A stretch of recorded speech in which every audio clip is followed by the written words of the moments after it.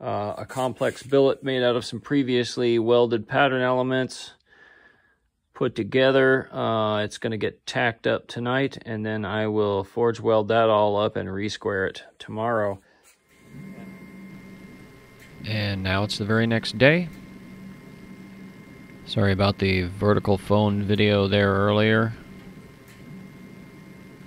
Every once in a while I will do that without noticing, but sometimes it's irreplaceable footage, so unfortunately you get stuck with it now and then. Try to get better at that. Here I'm dunking this billet in the quench oil tube. And this is Glock Quench 50. It's quench oil I got a batch of for cheap, and it actually makes a nice thick carbon jacket. A little better than kerosene, I think. Both are fine. You don't even need any oil to weld. I just like the little added insurance on complex billets like this. Coming out, you can see that my handle was way too light. I had underestimated how heavy this billet had gotten, and all of a sudden number 5 rebar was not cutting it. So I had the old bendy handle coming out like a total noob. Need to keep some heavier handle stock on hand, but I tend to run through it and then forget to get more. So now we're just tumbling it back and forth, forge welding, kind of patting it all together, not doing too much from one side, constantly looking at the surface and evaluating it for any possibility of anything opening up, pieces that are adjacent being different colors than each other, denoting lack of continuity in the billet, listening, feeling through the handle what's going on. And on this one I detected no signs of trouble. They seem to be patting together nice and solid. So I don't, really forge it too hard or ask too much of it on the first heat here. I just make sure to go over it all very thoroughly and evenly. Keep it nice and squared up. Don't hit it weird at all.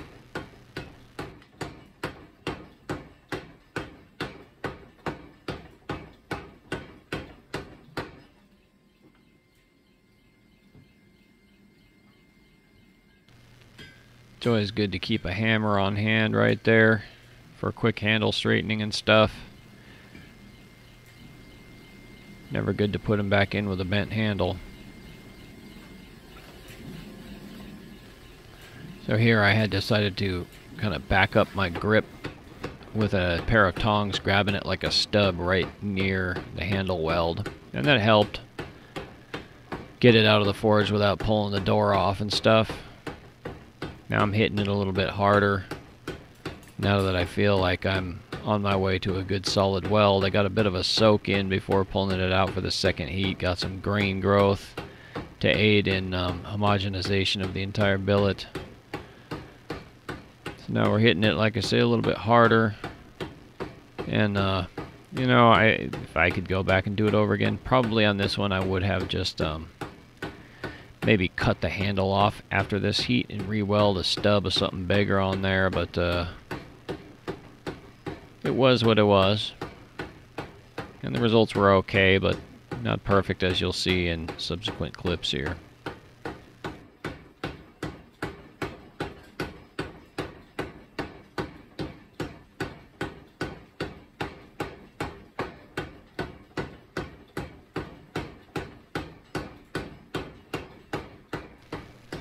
Let me reiterate, there's a lot of things that I will speed up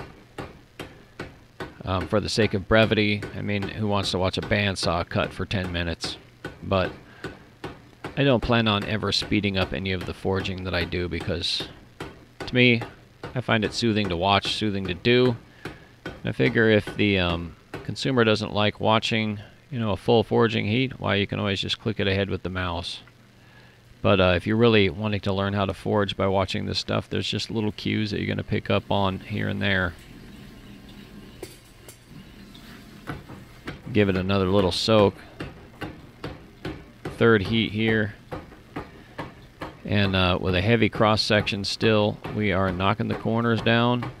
And we're going for a 45-degree re-square. Forging it on the bias, as they say. A word to the wise. Trying to get an accurate re-square with a bent handle. Not necessarily going to work the best. Especially when you have the handle end welded on at a specific angle to give you a manual reference point while you're doing it. Well, if the whole angle of the handle is wonky because it's bent from the heat, well, that kind of throws the whole thing out of whack. And regardless, we'll continue forging this down into its new square.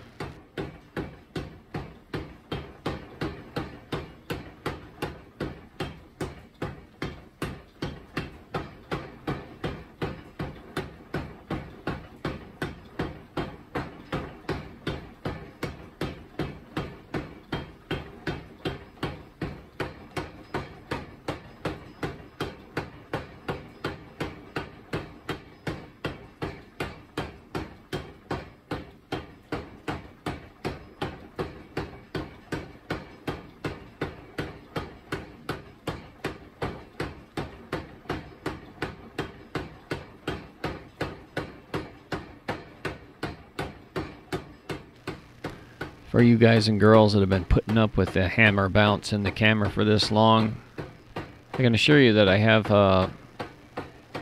some equipment on the way that'll help me deal with this. And I'll share more about it when it gets here. It's shipped today, so I should have a dedicated hammer cam that doesn't do this anymore pretty soon.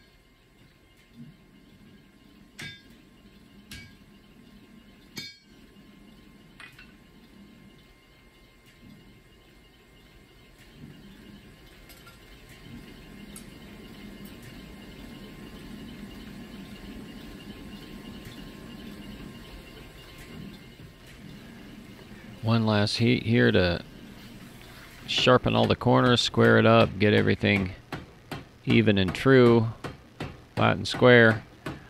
Always a good idea when you know you're going for a re-square on the next chop up. Now this whole time while I'm forging, I'm typically listening to something in my earbuds. A lot of the times it'll be music. The last several days in the shop I've been going through Brandon Sanderson's 4th book in the Stormlight Archive, Rhythm of War. So that's a big sweeping fantasy novel about magic and war and love and mental illness and all kinds of crazy vectors. So just thought I'd throw that out there. I do recommend it if any of you are looking for a good read and already like fantasy, and if you don't like fantasy, well, hey, maybe give it a try. It's pretty accessible stuff.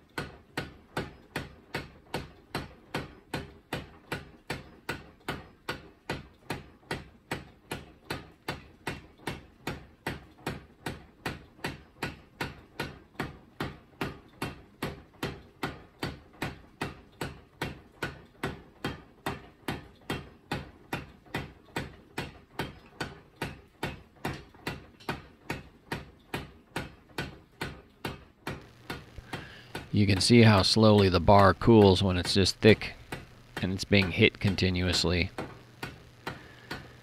So although I am coming into having to bandsaw it, I'm not going to worry about subcritical anneals or like an oven anneal or anything like that. My experience has been that with bars of this thickness, they don't air harden much at all, and they will bandsaw up pretty readily as forged with maybe just a little coolant.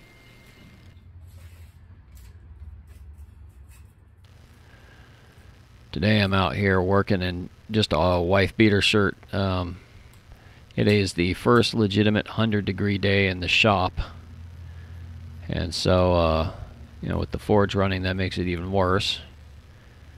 Anyway, right now I'm marking up the forged bar for 4 chunks of equal length. I mark it very carefully. There's a major pet peeve of mine is cutting up bars for a 4-way and finding one of them even an 1/8 inch longer or shorter than the rest, but gosh, I've seen them be a 1/4 inch longer or shorter than the rest, and that's just, it's real hard to stomach. Not only is the steel precious, but it just kind of it tweaks my sort of anal retentive sensibility about wanting everything to be all precise and clean, but I usually avoid that these days.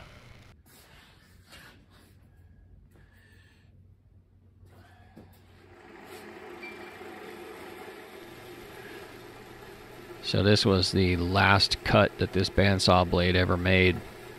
By the time I got all the way through this one cut, I realized that this was just a whipped, tired old blade in need of retirement.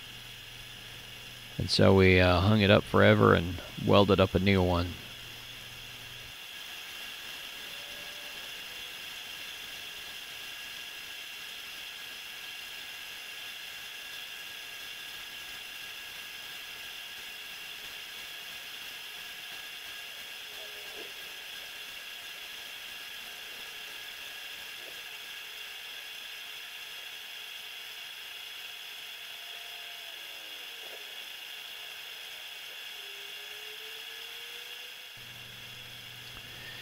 See, that's why I'll fast forward a bandsaw cut. I mean, I think that took 5 minutes right there. That was ridiculous. I mean, you had to watch it for like 30 seconds, and that was at 8 times.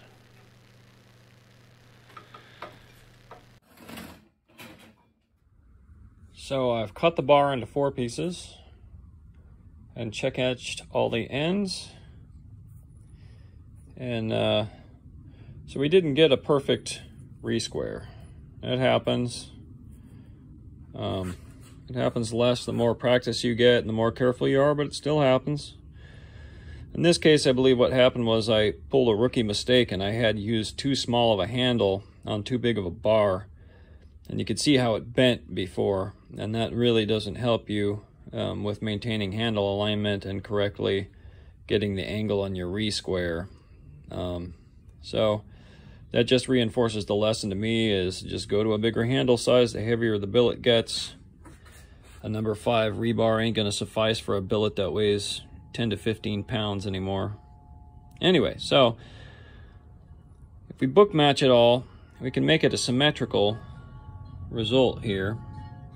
And it would 4-way to look okay, but I really want that compass rose look to it as much as possible. So what I think I'm going to do is I'm going to surface grind these blocks, of course, but I'm going to steer them when I do so that I take, I'm going to shim them up on one side when I grind them so that I can grind like from here across here, and then take this corner off too, and all the way around so that we are defining a smaller square bar that resides within this square bar. Yes, we're going to lose material. Yes, it's going to be a big pain in the neck, but we want to be uncompromising, at least as much as possible, in the pattern that we wanted to get. And I think that we'll still be able to get that pattern more or less. And then I'll actually be able to bulk it back up again a little bit, at least, by adding the final 15N20 cross in between this when I weld it up. So I think, you know, we'll still have a pretty big block of material when we end up. So that's where we're at. Okay, so grinding with a shim. Here's how that's gonna go. So it looks like I need to turn these about 1/8 of an inch total in 2 directions to get my points back to how I want them on the pattern. So I need a shim of 1/8 of an inch, and I'm going to grind 2 of these blocks at a time. So these 2, for instance, are going to get ground, and I need to grind them right here and right here, but not at the outside corner. So I'm going to shim them up on these inside edges, and I'm going to then match them so they're both shimmed up together on one side. And then I just so happen to have some 15N20 from Alpha that's 1/8 inch thick by long enough to cover both of these, so that'll be my shim. It's steel, of course, so it sticks to the surface grinder magnet. So what I'm gonna do is just stick these to here like this, and then I will grind them until they are totally clean here. The top corner is all gonna grind off sooner, of course, and then that'll work its way over to here, and then when I get it clean all the way to here, then I'll stop. And at that point I should have most of the inaccuracy ground out of my pattern. So there's that. What I'll do a lot of the time is, since I've propped this up off the chuck a little bit, I've lost some of my stick to the surface grinder magnet, so I'm just going to put a little bit of a catch ahead of this so it can't really kick out. And turn on the chuck, check them. Yep, they're stuck.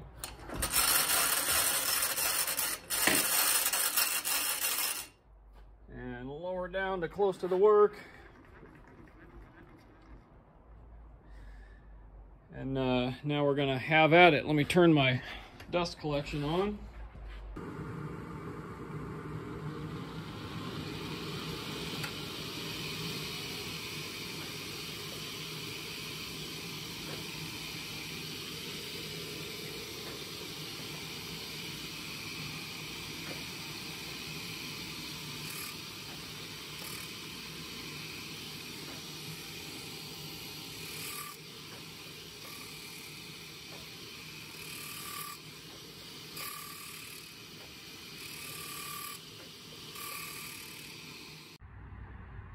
Okay, after a lot of grinding, shimmed grinding on opposite sides, and then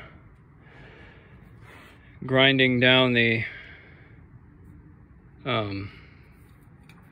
odd rhombus shapes created by that, so I got relative squares again. You can see that the points here meet like they should. Pretty close there, good there, not bad there, and they're touching in the center. So now I have a basic compass rose shape again, and now I can put my 15N20 shims in here. I've lost some mass off the billet. It's still pretty hefty, but like I said, I'm adding a little bit of metal, so we'll come back and have a look at this billet once it's all tacked up, and we will throw that in the fire and have at it.